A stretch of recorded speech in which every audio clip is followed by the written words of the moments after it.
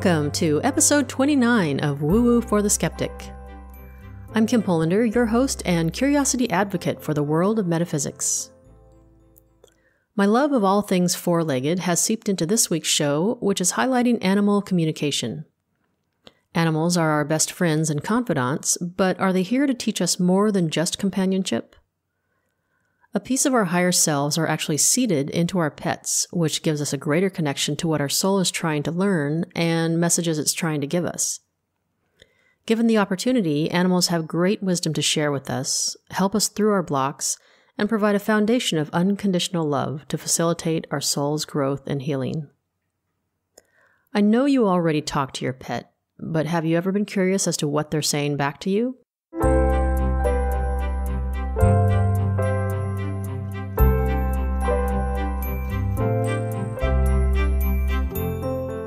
I'm so excited that my guest today is Animal Communicator Brigitte Noel. As a child who moved from country to country with her parents, Brigitte always had a deep connection with animals. After an unfulfilling career in real estate, Brigitte explored her special connection with pets in a more focused way and eventually developed her own telepathic technique of communicating with animals. Brigitte now offers individual consulting with a compassionate, knowledgeable, and sensitive approach that includes both the animal perspective and the human perspective. Brigitte, thank you so much for being on the show and welcome. Thank you. Hello. So why don't you first tell the listener just how it was that you took an interest in animal communication specifically? Well, it happened, like all things, it happens over a period of time. I've always been fascinated and very drawn to animals. And I always thought it would be something quite extraordinary if we could break through the barrier of language and connect with them without having to use words, because words are obviously the wall that keeps us from, or kept us from, finding out more of what's going on in their minds. And for a long time, I just thought that this was not possible, and I didn't quite know how to go about it. I just had it kind of like a thought in the back of my mind. And then I started to do work with a metaphysical group. I got really involved in metaphysics and self-awareness. And I found out that there was a woman who actually did animal communication and that you could have a nonverbal exchange. And that was absolutely fascinating. And this person was Samantha Curry. She worked out of, I think it was somewhere up near the LA area. And she came down here, and I was quite excited about it. And I had a cat and a horse at the time. And I thought, well, I will have her come down to the ranch where I boarded my horse. And I will try to convince the 7 or 6 people she needed to make the trip down there to do this with me. And so I did. And she came down, and I watched her as she went from horse to horse and connected with them and jotted things down on a pad and talked to people. And I talked to the owner, and I knew the horses, so I knew that what she was getting was correct, because I knew the person, I knew the horse, and I went, oh, this is amazing. Then I brought my cat to her. She came down again. She would come periodically down to the San Diego area. And again, I had an experience with her, and I thought, this is great. And I started to explore it a little bit more. And at the time, that was, I don't know, maybe 25 years ago now. At the time, there were very few people doing this, and there were very few books out on it. So I read what I could and what I could find. And I started to try to do this myself. And I found that for me, it was a little bit different than what these other people would explain. There was always an idea that animals project images, and it's all in that type of form, and you would describe a picture that you would receive in your mind's eye. Well, that's not quite how it worked for me. However, I had done so much intuitive training and psychic training and different things with my metaphysical background that I knew that I could do this. It was simply not the way I was wired in my mind. I wasn't wired quite to receive the information the way this other part or these other people were. So I didn't get discouraged. I started to look for different ways. And I read a very venerable book called Kinship with All Life by, I think his last name is Boone. Right now I'm just blanking out on the first name. And he had extraordinary experience with a German Shepherd named Strongheart. And he was a movie, he worked in the movie business in the LA area. And he got this dog that was beautifully military trained, and they wanted to use him in the movies as well. And he had to take care of this dog. And all of a sudden, he found himself starting to communicate with this dog, who was supremely intelligent. And it was all thought forms, thought patterns. There were no images involved. And when I discovered that, I went, oh my God, it's not about images. It's just kind of really getting thought forms in your mind's eye, and it's truly a nonverbal communication that kind of flows. That was my starting point. And after that, things started to really fall into place for me because that's how I was wired. Then I worked, as an amateur. I would just go around and ask animals how they were doing, what was going on. And then I would often chat with the person attached to that animal, and people love to talk about their animals, so that I would verify the information that I got that was indeed correct. And one thing led to another, and this was in the early 90s by that point, and we had a terrible recession in the San Diego area. So my work in real estate just went by the wayside in very few months. And then I became ill. I got Graves' disease in a very serious form, which is a disease of the thyroid gland, and it really hits your metabolism hard. Anyway, and I was in more of the holistic frame of mind, and I really tried to work with holistic healing methods, but they didn't quite know at that time a lot what was Graves' disease. So I had another adventure there where not only I was kind of working with the animals, but I was always also working on healing myself. And then I had to when I got a little bit better, I had to kind of figure out how to make a living, or at least start something new. I didn't really want to do real estate, and the recession was actually had a silver lining. It meant that there weren't any other jobs, so I might as well start doing this. So that's what I did, and I printed a card, and I went out there, and I started my animal communication consulting. Wow, that sounds like a great story. Yeah, just such a nice progression. Yeah, it's one of those things. I also kind of got a green light from the powers that be, in that I had only been, doing this professionally for hardly a week. I went out and I started to hand out cards to different places that I thought might be interested. And I hit a place here in San Diego that was a cutting edge new doggy wash type of thing. It was one of the first ones where you could go in and wash your dog, and it was set up, and it was kind of cutting edge. And they had FX TV from New York doing their morning show, wanting to do different segments. And they had filled up the segments except for a few, and they wanted to do something a little different. So they had me come in to do animal communication. So I was on direct with New York national TV, and it was quite an adventure. And to me, it was, the green light. Yeah, this is okay. Go for it. It was an amazing experience.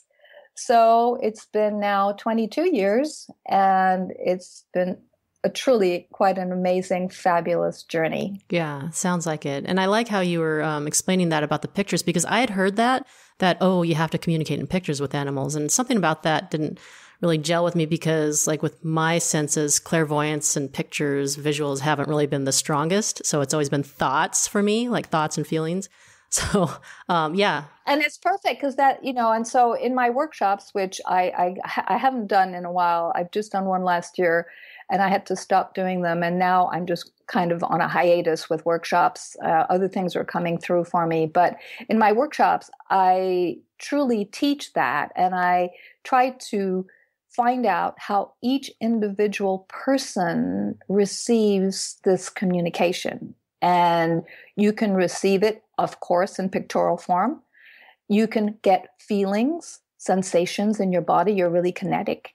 You can get straight thought forms. So you really get the thought just pops in your mind in a stream. And with that thought comes feelings and emotions. So you can read the thought and qualify it, describe it. And it comes in different ways. And everybody is a bit of this or a bit of that. So it's very important to know how you are best.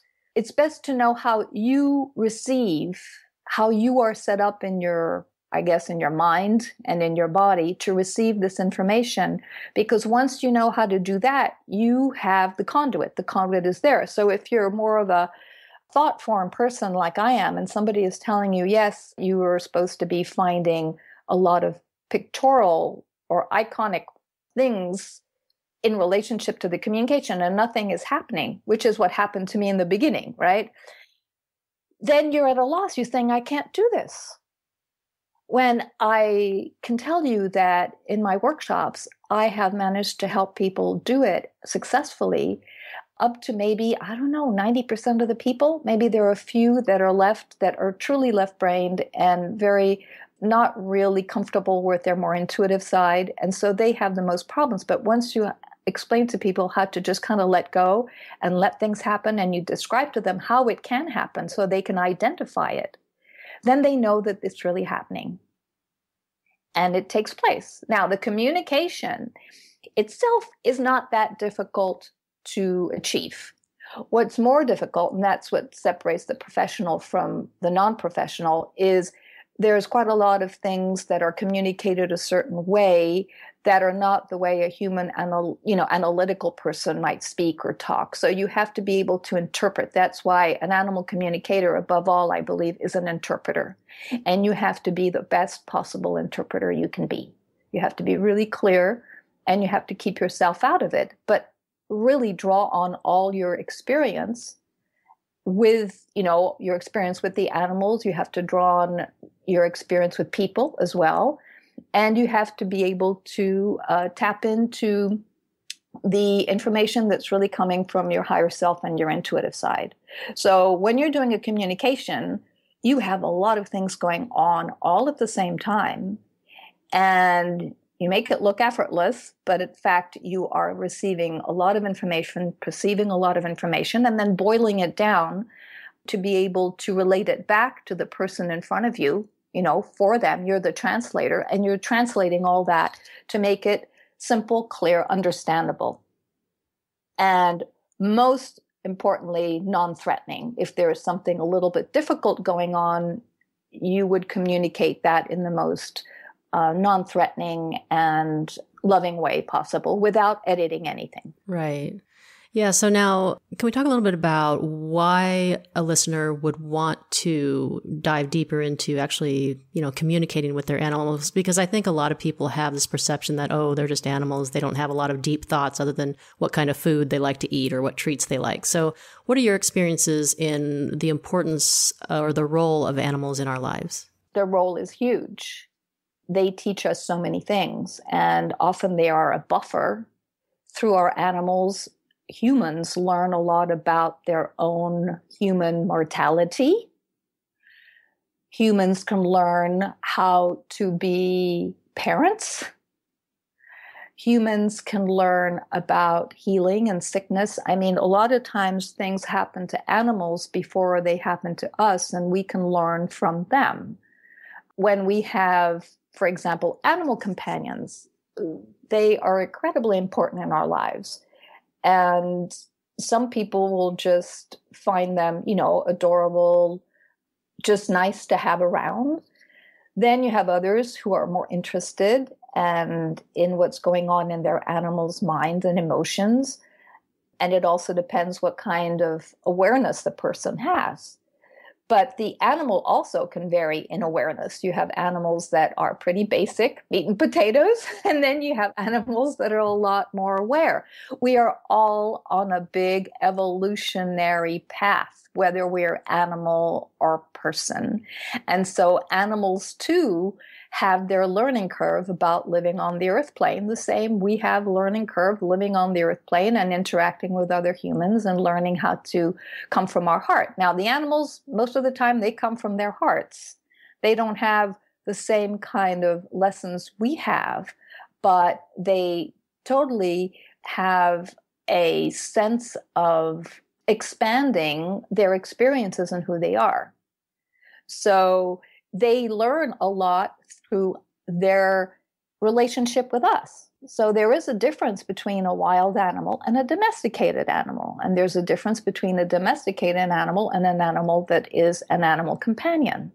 And all this is focused on what the animal wants to do and how they want to learn it. And so some may just want to learn how to be wild animals and live in a environment where they're surviving and breeding and thriving, hopefully, and interacting that way. Others want to come and live with us, and they do so in varying degrees. So you have some that are in a zoo, so they're surrounded by people and they're taken care of by people, but they don't necessarily have a lot of one-on-one. Unless, I don't know, you have a zookeeper that has a really strong relationship with an ape or maybe a specific animal, but they are with people, surrounded by people, taken care of by people, but they're not living in a home with a person. Then you have the animal that wants to get closer to us and that decides that they're going to be a pet or a companion animal. And then the learning curve gets even more difficult because living with humans is not an easy thing. We have a lot of emotions that are tied to our mental mind, and we go in all kinds of different directions, and our mental mind engages in all kinds of possible scenarios that never come to be. So when an animal is tapping into us and they're, finding out that we are worried about this, and they don't understand it's an abstract worry. They think it's an immediate worry. And so it can be very confusing. So it takes quite a while and several incarnations for an animal to really learn how to comfortably be with a human and know what is important and needs to be concerned about and what they can just ignore. Okay, so let's say you have humans that watch the news, and the news can be pretty negative. So the humans watching the news can have all kinds of emotions going on through them, in response to whatever is being shown. And let's say that there's a lot of economic worry, right? And that things are not going well. And the news kind of stresses that, well, people can get all kinds of worried. They can become fearful. They can have all kinds of, emotions tied to that, negative emotions. And here you have an animal that's next to them. They're having to feel this person go through this whole gamut of emotions. And they have to try to distinguish between, is this real fear? Is this a really serious threat to me? Do we need to run away? They don't quite understand. And that can be stressful. So they, little by little, learn what to pay attention to and what to ignore. All right? But that takes a while.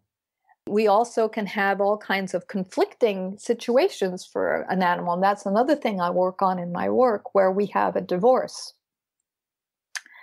For example, dogs have a very hard time with divorce because in their mind, divorce just does not compute. They are wired to love unconditionally, forever. They don't understand separation.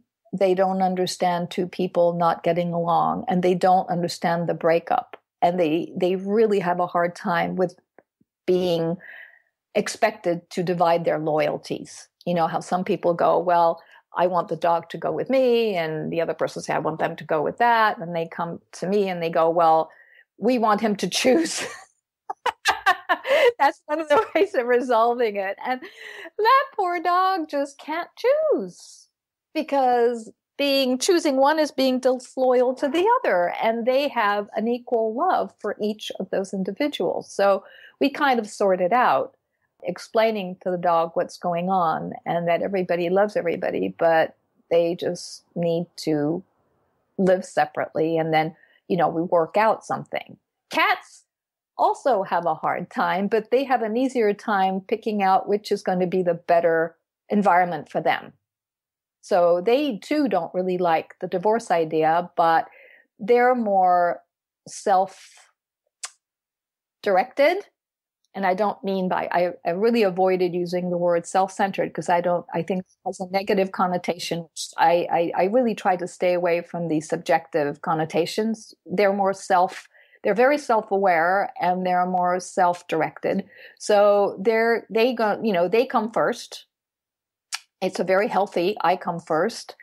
And so they're going to look, okay, this is what's happening to my environment. Okay, this person has a house and it's a bigger house, and this one's moving here and it doesn't have a yard, and I like the house and I do that. I want to go with them. They pick the one that is going to be better suited to them, unless they have a really, really strong connection with the other person. Okay, because you have animals that have incredibly tight bonds with different individuals. Do you notice that certain animals is it fair to say that animals as a breed are not more advanced, or a species are not more advanced, but like I've noticed my cat can see, my guides, angels, just all kinds of non-physical things. And then my dog is more of a sensing sort of thing versus a visual. Exactly. Your cat is what we would call in metaphysics a fifth dimensional kind of creature, and the dog is a fourth dimensional creature. They're both whole, but one is really focused on, the dog is teaching us unconditional love so that we can learn love. I mean, maybe it's not unconditional, but at least we can learn the purity of love through them. And I found that dogs, and that's what I've learned, what unconditional love is, because I've learned so much from the animals, truly. They've been my encyclopedia, that a dog will see every shortcoming we have. And they will know that perhaps that particular person who has them at this time is not the greatest individual, or they may fall short of taking good care of them or really being dedicated to them, committed to them, but they'll never show it. They will still love that person in spite of everything. But it doesn't mean that they ignore that other person's downsides. So it's not unconditional love, from what I've learned from the animals, is not being a bliss ninny. It's on the contrary, being very clear, seeing very clearly, and being able to still love. And that is a huge, amazing lessons that dog push us to. Then when you get into the fifth dimensional aspect, which is what cats are, you develop a really healthy love of others, but also a healthy self-love. You will experience things in a sense of complete unity, which is the fifth dimension, but you will also be aware of the issues and the problems and know how to navigate those waters without compromising yourself. And that's what your cat does. And they are tuned in because they're not here really to serve us or please us or do anything. They are also wired or tuned in to higher a different kind of frequency. They don't have the burden of pulling humans to a better place, They just live their lives, and we appreciate them and perceive them. We appreciate and perceive them and love them. But a person who doesn't perceive that other side of the cat doesn't quite care for them as much. Do you know what I mean? Because there's an invisible part they can't quite figure out. I always call dogs big block capital letters. They're really clear to read. They're most of them. And then kitties, I call them, they write in script. And people who like animals that are more clear, more outgoing, who will validate their love all the time, who are real more outgoing companions will gravitate to dogs. And people who like a little bit more independence and don't mind that an animal has their own agenda and appreciate that other kind of invisible, intuitive side that the cat brings will really like cats. And a lot of people like both. Do you know any, do you have any perspectives on like contracts with the animals or how? Yes, we do. So there are quite a few experiences that people have where you may have a special bond with an animal. And that's happened to me. And I know it's happened to many of my clients where we adore animals, period. But there are certain ones that elicit in us a different connection, a different kind of bond. And we know those when they're no longer with us, because once these animals are gone, then we realize, oh my God, that bond was so lofty, so amazing. And it's not a bond that you can necessarily replicate with another, even though you love the other to bits. It will be a different bond. And some animals come to us as our familiars. Maybe you know the term, which is animals that have obviously a connection with us from the other side and that reincarnate often with us. And they are familiar. They are part of they have a soul bond with us on top of the heart bond. And they help us along our path. You have other animals that just develop an extraordinary bond with you in this lifetime, and they may decide that they will come back again in the future with you in different incarnations. So you can even strike that bond down here in the here and now, and then you can start it at any time in your life, or you can have animals that you've had a contract or a bond with before and on the other side. Okay. And then let's talk a little bit about like some of the reasons people contact you. Now, I'm sure one of them is behavior patterns. So what have you found as to just various examples of what is behind a dog's behavior pattern, like house training issues or something like that? Okay. So I really focus on the emotions. And I used to call myself the doctor of emotions, because what I discovered is animals have a huge emotional capacity, and a lot of their problems come from being emotionally distressed.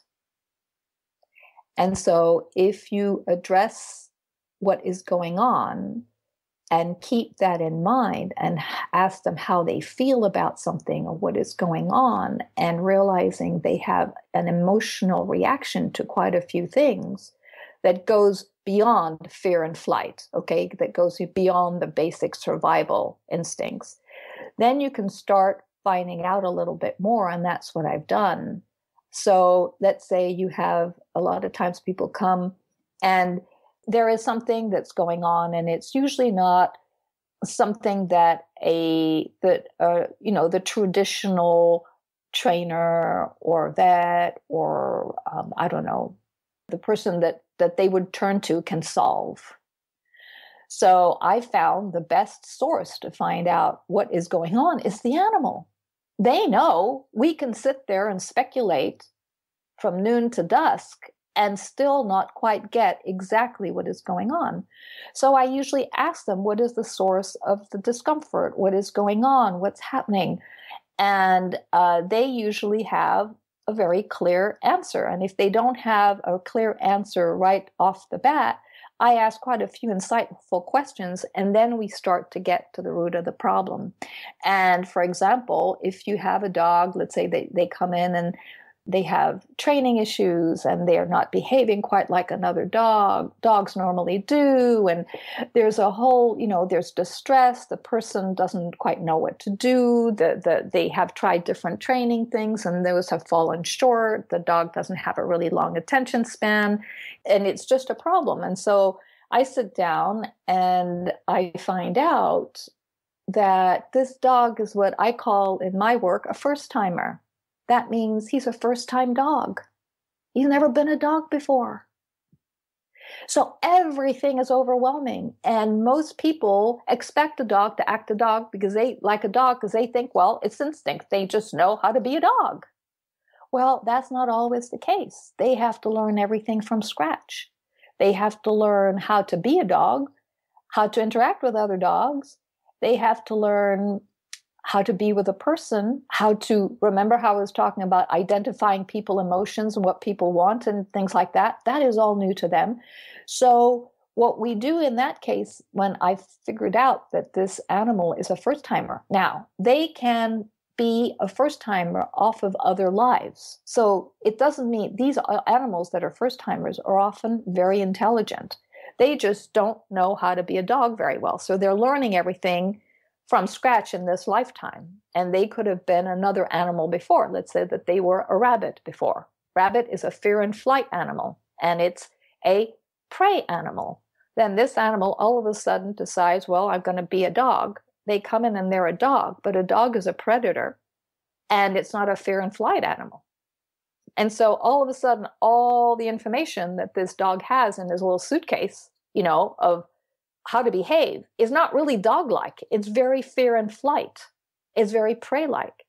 And the sounds they hear are different. Everything is different. So what happens is I just tell people when that happens, slow everything down, lower your expectations, really teach them everything, and don't expect them to know anything. And what shifts is all of a sudden people go, oh my God, yes, indeed.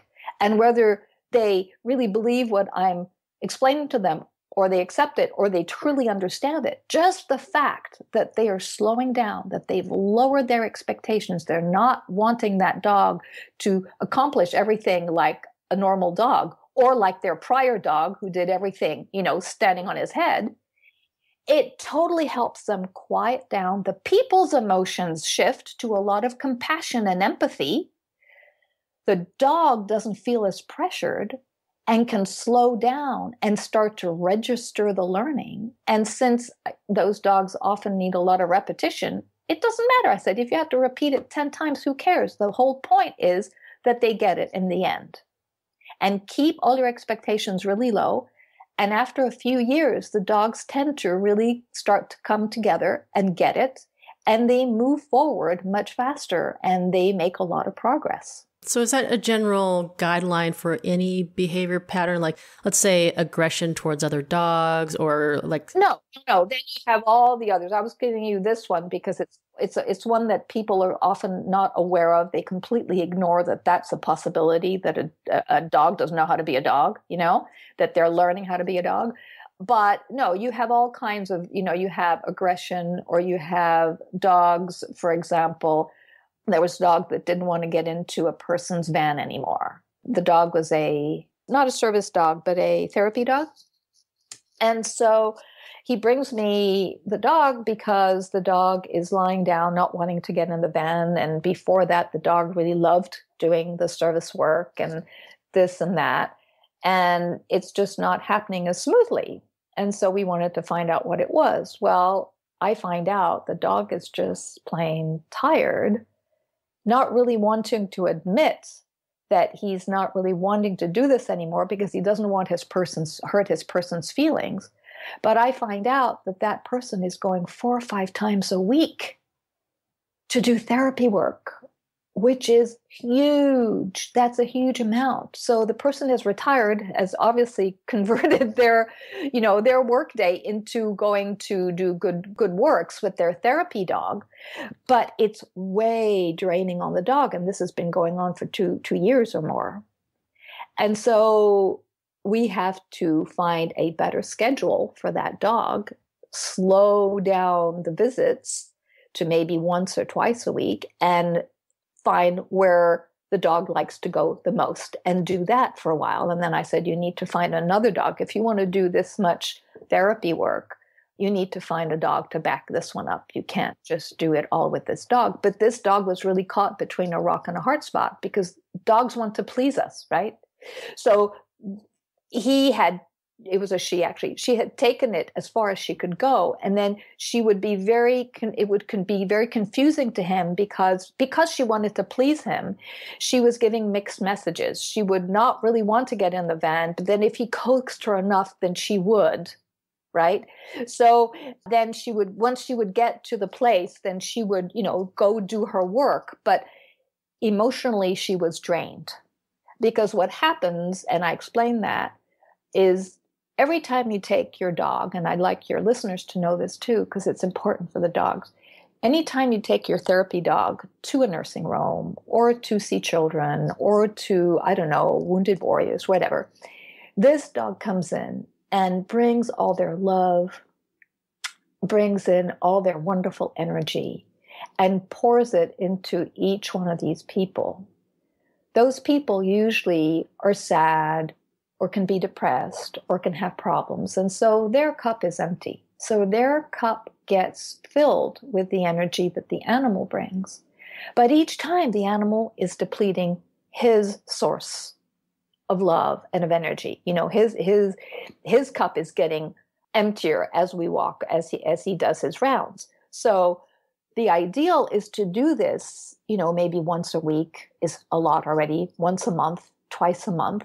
And then once you've done that is to really get the dog wiped down or another bath, and then let them go run somewhere on the beach or in the park or anywhere else, just to really shake off all the energy that they have received through being touched so much, and to let them recharge their batteries before they go back out. It's really important because, you know, we as humans tend to just kind of take and not be aware of the exchange. There's always an exchange, you know, like Native Americans will always leave a gift to, let's say they take fruit off a tree, then you leave tobacco as a thank you. There's always an exchange of energy. You don't just take one way. You always have an exchange. And I think our friends, the dogs, just love to give, and they give very freely, but we have to know that they also need to recharge their batteries and receive in return. And I'm talking about therapy dogs especially. Yeah, that's a really good point. I'm actually going to be training my dog to be a therapy dog eventually, so it's good to know. So that's for good to you to know. It's a wonderful thing to do. And the dogs also, okay, other point. Often people come to me, and so we'll have a consult on this or that. And then they'll ask me, would he or she like to be a therapy dog? And I ask the dog, would you like to do this work? Some say no way, don't wanna. Not my thing. Others will go, oh yeah, would love to. So again, you have to find out whether your dog is compatible with your wishes, because some people have real strong feelings about wanting to do good and wanting to help out and contribute to society and to the community, which is all great, but you have to make sure that your dog and you are on the same wavelength. It's such an interesting perspective on just like humans, like when we're in a stressful environment, we need to release all that energy. Right. And they, you know, the animals live in a world of energy. They read the energy. They read us very well. We don't read them often well enough, but they read us. Not that they always understand. The same thing if you get on a horse. Let's say you've had a bad day, you've got problems with you've had a bad accounting day, your account is something's made a mistake, you're having to deal with a bank, blah, blah, blah. You get on your horse and you're all verkunkeled because of that. The animal doesn't know that the emotions coursing through you are about something else than them or what their immediate surrounding is. They're reading that and they're getting impacted by it. So that's why you have to clear all that out and focus on them. But when we're, you know, going through our daily lives, and our daily lives these days are extremely fast and people are a lot on their electronic devices. So we're getting here to a point that I'd like to make is that when we're on the computer or when we are on our phones, we are really not there for our animals. It's like we are in a bubble and they're left out. Because when we're on the computer, it's a very mental activity and it's not a place they can go with us. It's not like they can read if we're reading a book, sometimes they can kind of zone in and get the feelings that we're going through as we're reading the book.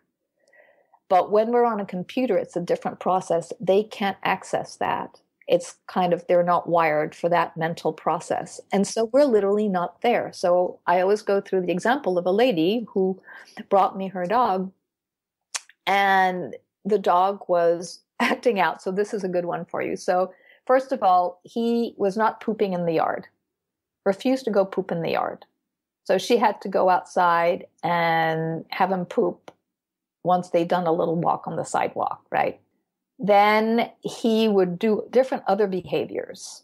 And I started to work with the dog. And my conclusion when we were done was the dog was telling me how lonely he was.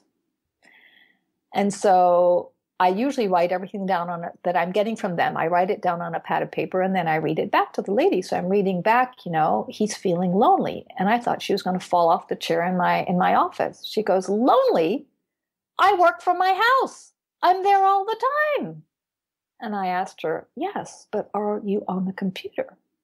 And she was. She had a computer-based business. So she was spending, 8 to 10 hours in front of that computer. And during that whole time, she was also a very focused lady. She was focused on her business or on her computer, and she just wasn't there. So she thought being a warm body and having her dog by her side at her feet was fulfilling her part of being there for her dog during the day. But he was just feeling completely on his own, cut off. Then she was very busy, so she'd open the screen door and just let him go into the yard, hoping he'd pee and poo in the yard, then he'd come back. Well, he'd figured that one out. If he pooped in the yard, then he wouldn't get a walk. So he started to refuse to poop in the yard, and he'd get a walk, even if it was a little one. So I encouraged her to go do a proper walk, at least twice a day, which was good for her as well. And to also take, and that I encourage all your listeners too, to, if you're working on the computer, which is totally fine, take a break every couple of hours. Take a 10-minute break, a 15-minute break, and be with your animal, be with your dog, be with your cat. Have a sandwich, have a cup of coffee, cup of tea. Just take that break to connect. And then you can go back into that virtual world that they can't access.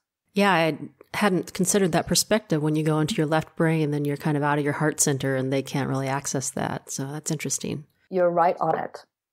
As soon as you pop out of that heart center, they are adrift. And that's why, I don't know, there's the book, My Stroke of Luck. It's the lady who had, I forget the name. It's by the woman she was a neuroscientist or a brain surgeon, and she lost the use of she became paralyzed, lost the use of her brain, and on that side, and she had to go through quite a lot of therapy and get well again. But she was analyzing things from the inside because she knew what was going on with her. And one of the chilling things she mentions is how she could totally sense as soon as a nurse came into her room, whether that nurse was tuned into her and was going to pay attention and be thoughtful, or if it was a person in their left brain who was insensitive and would miss and not care. That was so fascinating to me. And perhaps for the podcast, you can find the name of the book properly and the author. I have it downstairs. It was a very popular book, but that particular part of it, which is also mentioned by the man who wrote the Butterfly in the Bell Jar, is both people who are totally paralyzed, who cannot talk, who cannot show outwardly what their feelings are, who are totally dependent on what a person will do to be aware of, or how a person is going to be aware of their needs without being able to say anything, are completely tuned in to a nurse who is heart-based and one who is not. The heart-based one will get it. They won't leave the radio loud somewhere and not know that this person is lying there listening to this program that they don't want to listen, and they don't have any way to say, please turn off the radio. They will find a way to ask them, would you like this turned on? Would you like, I think he could blink or do something like that where he could say yes or no. And the same thing was this lady who had the stroke. She totally knew that the nurse that was heart-based she could relax. She knew that nurse would notice if something went amiss. That nurse would notice if she was cold, if she needed another blanket, if she would ask her if she was thirsty, whatever. Animals have that exact same problem. They cannot verbalize their needs, and they totally sense who is going to be aware and who is not. But they're helpless to do anything about it. So my encouragement is to be very aware, to be sensitive. Yeah. And that really explains our disconnection with each other in our society, being so computer and internet focused that our heart centers are not being utilized, engaged. Yeah. Engaged. And I think, and trust me, I think texting is fun. I love my computer. I have Mac. I've been a Mac person since the start. People used to go, you love your computer. I love my computer. I love all these things, but I'm very aware of what they are. And I'm very aware of when and how I use them. I don't let myself get caught up in it. And I found that these days you get caught up. It's kind of addictive. Nothing bothers me more when I go on my power walk to see people walking their dogs, texting or talking on the phone. This is the only time of day that they've been waiting for this walk the whole time. And they want to be with. There's nothing that gives more joy to an animal than to do something with you, have you included and have them included. So the walk is really important. They want you to know they're peeing. They want you to know they're pooping. They want you to know how excited they are by all the smells and participate in it. And they want to participate in your joy of smelling, the breeze and feeling the sun and being outside. So when we get closed in to that narrow channel of the phone, again, we're cut off. So the same thing happens as the person that's sitting at the computer with their dog at their feet and the dog can't reach them. Same thing happens on the walk. So do you realize where we're going with this? Parallel universes. And the one that we're in is not that healthy. Because I don't think we need to text while we're walking the dog, or we can have a conversation. What I really tell people is, if somebody calls you when you're walking your dog, just say, I'm busy right now. I'll call you in 20 minutes. And give your dog your undivided attention. Stay whole, not fragmented. Because that's what happens when we're on our devices. We get all fragmented. Yeah, and animals are such a great way to raise our vibration, but you make a good point. Like just having the warm body next to us is not going to give us that bump in vibration if we're not interacting with them. No. I mean, it's already good that it's there, but it can't be absent-minded. Like often people ask me, well, why is my cat reacting? He's bitten me or he scratched me, and I was just petting him I was sitting on my chair just petting him, and then all of a sudden, what happened was, if I dig a little deeper and ask them what they were doing, they were watching TV, or they were talking on the phone, or they were absent-minded. They were just petting the cat.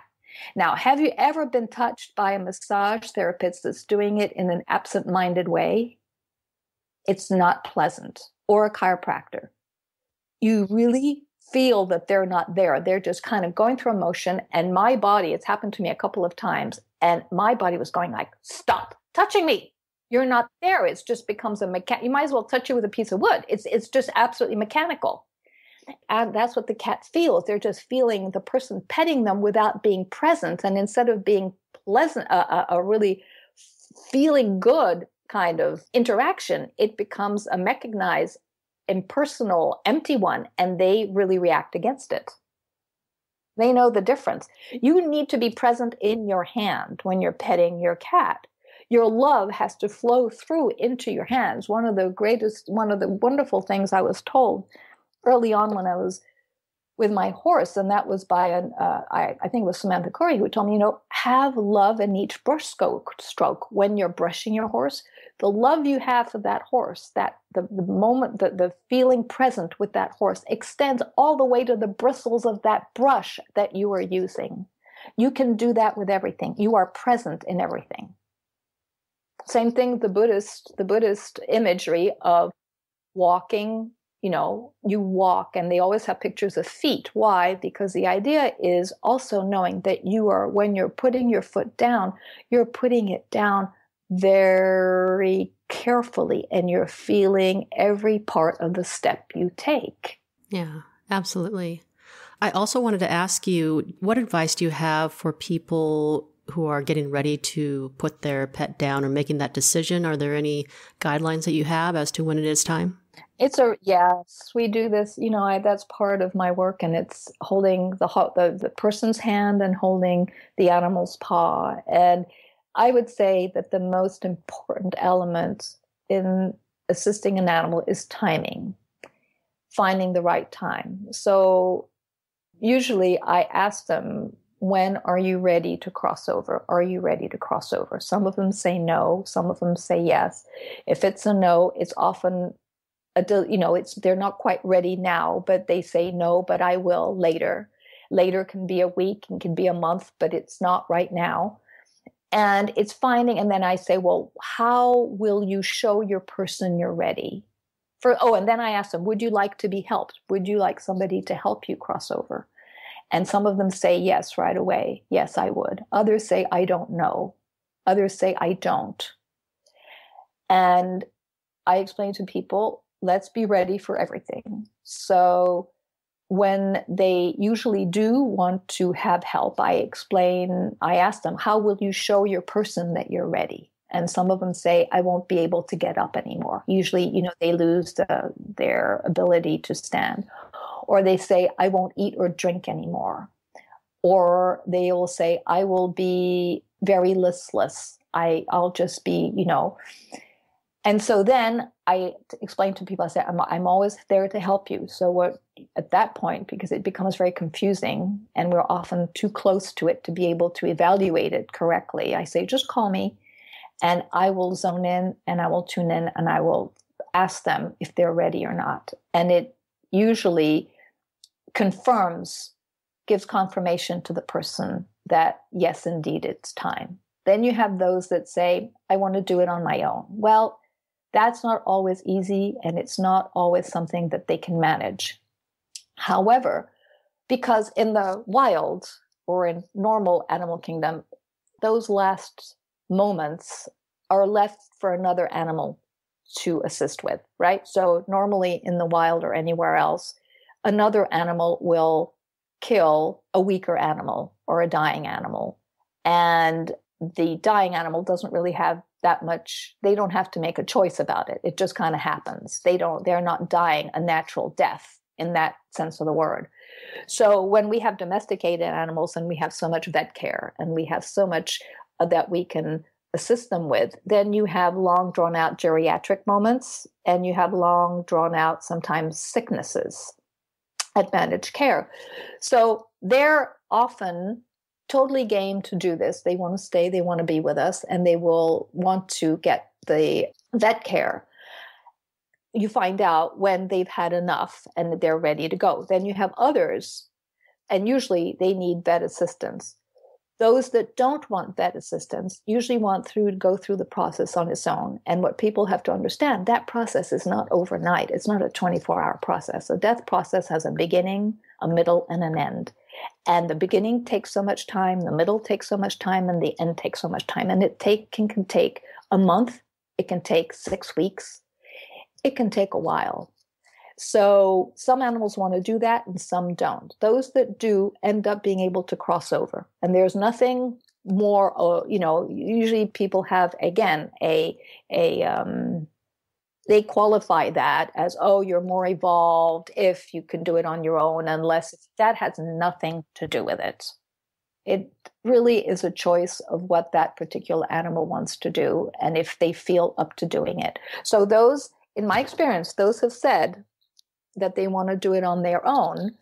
I would say most of them have done it on their own. And those who wanted to get assistance were very happy with the assistance. And the way it's done today, where people are so loving and so caring about it, it's part of our stewardship, and it's not anything too traumatic, certainly not for the animal, because at that point they're ready to go. You don't do it prematurely. And you don't do it sometimes an animal is suffering and people are worried about that. And I find out that in spite of the suffering, they're not ready yet. So we honor that. But that is really part of, it's the other side of death, is the other side of life, and it's part of life. And that's what we have to deal with. with empathy and compassion, and be also very down to earth about it. Yeah. So what would you say to skeptics who don't believe in animal communication or maybe telepathic communication? I don't say much because, again, I found trying to convince anybody is kind of pointless. You have to have an experience of it yourself. So a person who hasn't had any intuitive input from an animal, hasn't felt it, just isn't wired that way, hasn't opened themselves up to that, has a really hard time. And I understand that. I mean, if you haven't sensed something for yourself, you just have a hard time believing it, right? So what I do, especially with people, sometimes they want to, ask me a question that's kind of a trick question, something that only the animal know, that I wouldn't know, that would prove to them. And I try to stay away from that. And I tell them very clearly, I say, I have to stay in my intuitive side. I don't want to have to worry about whether I'm saying something that's correct or incorrect. I'm getting the information from the animal. It is what it is. And in that information, and usually there's quite a lot of it that I read back to them, I said, you will always find something in there that is going to validate this communication. I don't want to have to do it because that makes me go into my ego of wanting to be right and fearful of being wrong. And then I make mistakes. I have to stay heart-centered at all times. And so I let them come to it themselves. And usually they do. And I've had, couples coming here with a husband that's been very skeptical, or a wife that's very skeptical and is kind of dragged there by the spouse. And I just don't try to convince. I just do what I do. And then they experience it. Something happens in the room or afterwards because I record everything and they can listen to the recording. Something happens. And they connect, they get it, they experience it, and then they become your most adamant supporter. So, pushing people into something is usually pointless in this type of work. You really have to just do what you do, and hopefully at some point that person will get it because they'll have experienced it. And if they don't, then that's okay. That's what Gnosticism is all about. It's the experience of the higher power, of the higher part of yourself. What the Hindus call the inner sun, S-U-N, sun, the inner light that is bigger than everything. You either experience it and know it, or you have to believe in it, which throws you in your mental world, which is it's separated from your inner knowing. It's outside of you. You have to make it internalize it to really resonate with it. And same thing with your animals, that to get back to, most people have this connection with their animals that they resonate with. And that is a conduit to resonating with other things as well. Think about it. They may not be really intuitive or into intuition, but when they sense something with their animal, it is stirring that part of them up. It is awakening it. And through the love of their animal, maybe they'll go further. Yeah. All right. Well, Brigitte, thank you so much for this interview. It was a wonderful conversation and really great perspectives on animals. Before I let you go, I was wondering if I could ask you a few fun questions to get to know a different side of you. Sure. Go ahead. Okay. So the first question is, what kind of student were you in school, when you were a child? Did you like school? Oh my gosh. I love school, but school didn't love me. I love to learn, but I'm dyslexic. They didn't know what that was. I'm 64. So in the 50s, when I grew up, I also grew up bilingual, French and English, and that created some problems. But they all thought it was because I was bilingual. I was speaking French at home and English in school. It was in England at the time. But in fact, it was dyslexia. So that made it hard. Plus, I was really intuitive and impressionable, and I would feel and sense everything. And I was just, I think, walking to a different drummer, but very much trying to conform and be like everybody else. And it didn't quite work out for me because I was always odd man out. And I traveled all over because my father was he was a career a career diplomat for for Switzerland. And so we were posted in all kinds of different countries, and I had different experiences in different schools. I was in Africa, in Ghana with Africans, and I was in the Soviet Union. I went to university there in the Soviet Union in the height of the Cold War. And I was in France with French, and I was in America. I had great education here, and from the 7th grade to the 12th grade, and in England with English. And so to top it off, not only did I have a little trouble adapting to my learning abilities, but I also had to deal with a lot of different systems and a lot of different languages. So learning in English, learning in French, oh my goodness. But I was a good student in the sense that I was really trying to get good grades, and I loved to learn. But often what I learned, I lost interest in it sometimes because it was a little dry. I wanted it to be a little more fun. Yeah. I'm sure lots of kids have that challenge wanting to. Exactly. I'm saying that, so yeah. But I did like school. I did. Oh, good. All right. And then secondly, what do you like to do on your day off? Well, what I've tried to do is incorporate my life so that my days on and my days off have the same vibration, have the same sense of 100%ness, if you know what I mean. So whether I'm working, which is wonderful because I love doing consults and working with people, or if I'm on my own, I stay at the same level of engagement with the day. And I'm kind of an introverted kind of person that can spend a lot of time alone and be happy. I do like being with people as well, but on a small, it's not big parties. Like I'm more like one-on-one person or in a small committee kind of person. And so I read, I listen to the radio, I watch TV, certain programs. I love to ride. I have a riding lesson. I walk because I like to stay fit. I eat really well.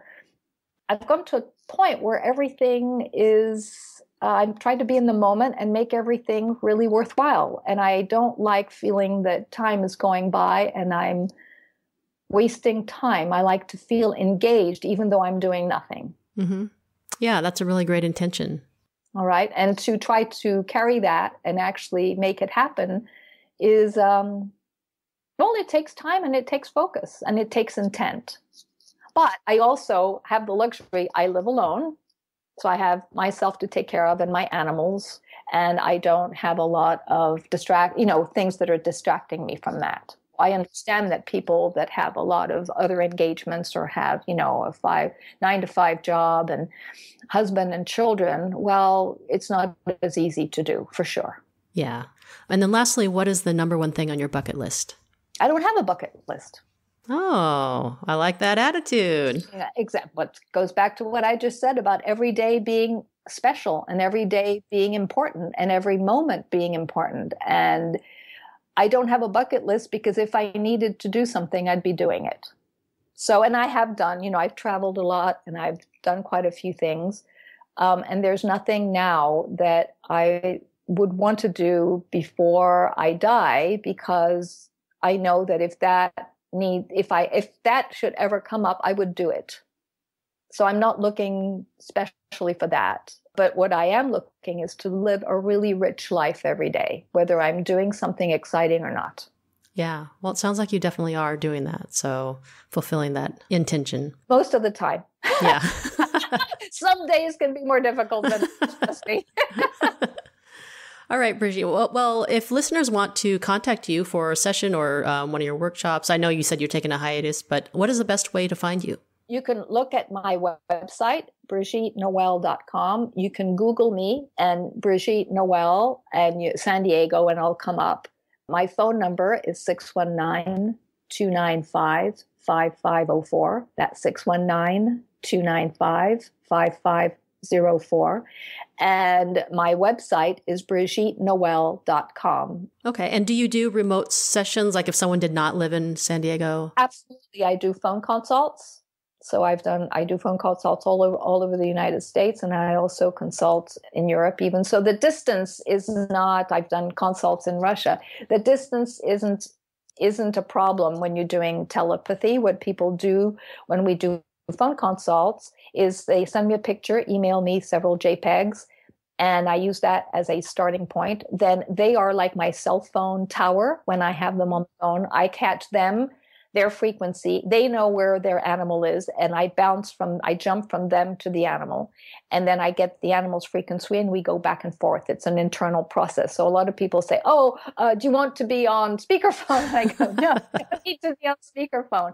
But I do like having a really good picture, frontal, of the animal on their eyes, and it's good. That gives me a starting point. And so we do a phone consult, and they usually last an hour, and I record everything, and I call people back a month later to follow up. It's a courtesy phone call to make sure everything is okay.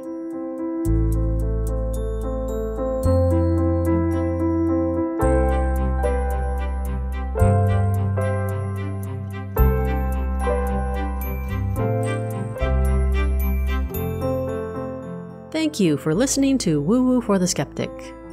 If you know of someone you would like to see interviewed, I would love to hear from you. And if you enjoyed this episode on animal communication, then give your pet an extra hug tonight. And now for your moment of woo. This quote is not attributed to anyone in particular, and it goes, "Thousands of years ago, cats were worshipped as gods, and cats have never forgotten this." Have a great week, everyone.